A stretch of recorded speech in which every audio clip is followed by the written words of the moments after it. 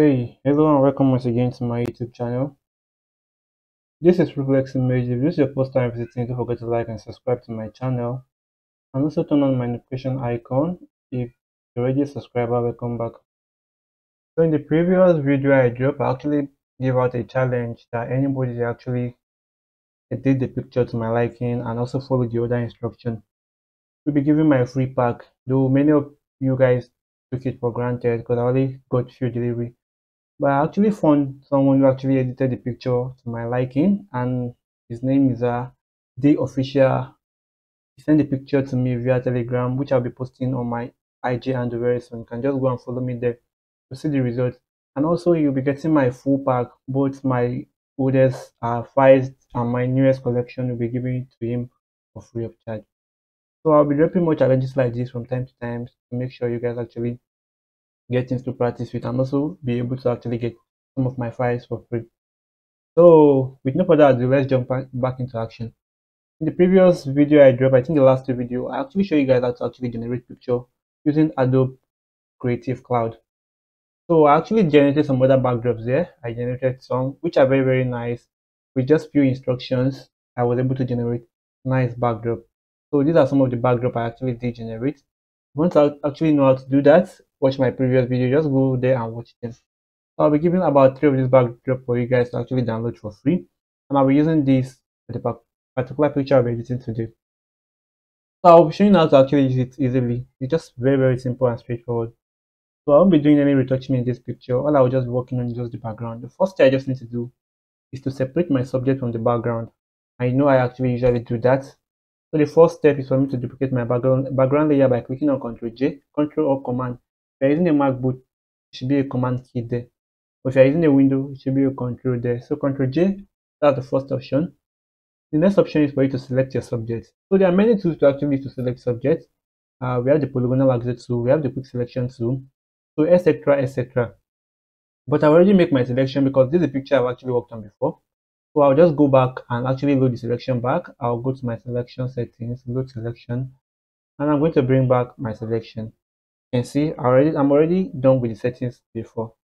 So if you want to know how to actually save something like this, or you want to know how to retouch, to remove your background perfectly from the background, there are tons of videos on my channel. I have over 108 videos relating to background manipulation. So you can actually learn from there, easy peasy. So once you're done with this right now, you're done with the selection, just right click on your subject, then go to feather. So just feather about 2 pixels is okay, then you click on OK. Then max your subject right now. So you already removed the background from your subject, but you won't actually know what you just did right now until you have to turn off your background layer and turn it back on. So you're going to see that your subject is no longer on the background of this layer. So that being said, right now, go back to your background layer and duplicate it again by clicking on Ctrl J. This time around, let's name this new background layer. Let's name it modify. Let's name it modify. So all you just need to do now is to hold your Ctrl key down and click on the marks of this layer one over here. Click on the marks for it to bring back our selection for us. Once you're done with that, just go to select, under select, go to modify, then expand by 8 pixels. Click on your OK. After that, pick your polygonal axis tool, then add the areas you want to actually remove blemishes from to the selection. So this area here right now, I don't want this to be here. So I'm going to add this to my selection. You can see. So this area also, I'm going to be adding it to my selection also. I'll add it to my selection. You can see. So I'll add to the selection this area also. I'm going to add it to the selection.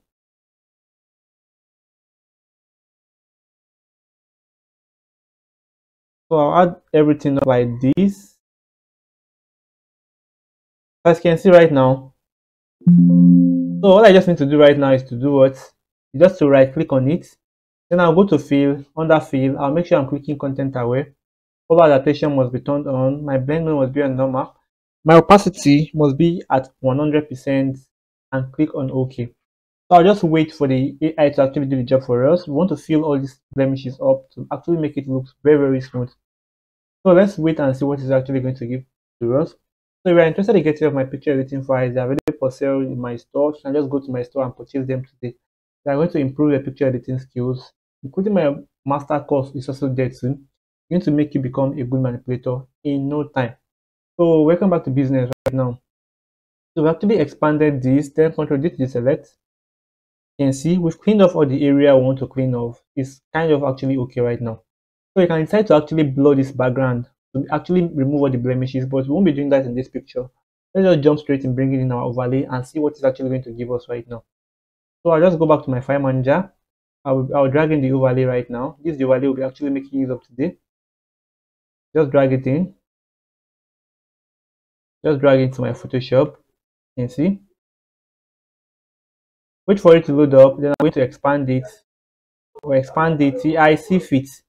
It's actually fitting in a perfect position I want it to be. It's fitting in a perfect position I actually want it to be. I think around this way is okay. Around this way is okay. Around this way is okay. I just have to click on my okay.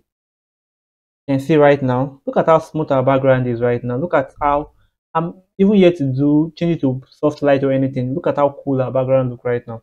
So you can also decide to leave it this way and clean off this edge, or you can turn it to soft light. So first, let's turn to soft light and see what it's going to give us. From normal, bring it down, let's turn it to soft light. And boom. Look at how it's blending in perfectly with our background. Someone that I didn't even see when we actually brought this in. My thought this is the way our backdrop is. Look at how nice and sleek it actually look right now. So here it's giving us a sharp line. Just create a mask on it. Pick your normal brush. Pick your normal brush. Make sure this color is on black. Then make sure your opacity is at 100. Then clean up the edge like this, so that it won't look all that sharp at the edge again. So that it won't look obvious. And boom. Look at what you just actually created right now. Look at how nice our backdrop look right now. Some might actually think this is actually a studio backdrop, without knowing this backdrop is being manipulated. So this backdrop will be given to you guys for free of charge to actually download and use to your own taste. So that being said, right now the next thing we actually need to do right now is to go back to our uppermost layer and start color grading. So I'll just be using just one color grading technique, which is my gradient map. I'll just go to my adjustment layer. I'll click on my gradient map, and I'm going to open it up. Go to where my skin tones are. I'll open it up, and I'm going to pick the one I actually want to use, which is this one. I'll click on my OK. You might be thinking, what am I doing so far? Because this is actually giving us total rubbish. But as you all know, when it comes to photo manipulation, all I use is soft light. So I just change the blend mode from normal. I'll bring it down to soft light. Right now you can see it's making sense. But if the color is too much you're liking, just go to the opacity and reduce it till you see fit. And boom, we've gotten ourselves a nice video backdrop generated using AI. So you can take your time and generate as many backdrop as possible if you have to buy their premium file. But if you are to if you are using their free version, you have just to wait 25 trials. That means out of that 25 trials, each trial will give you 4 different outcome of images. So from there, you have about 100 files to be generated in the matter of 1 month. And I think 100 is okay when it comes to free version for a single month. So if you want more, you can just actually buy their premium, and I think it's very, very affordable. It's less than $25. So you can just get them and actually generate as many backgrounds as possible. So don't forget to subscribe and also share with a friend. Someone out there might be in need of this. See you guys in my next tutorial. Reflex out.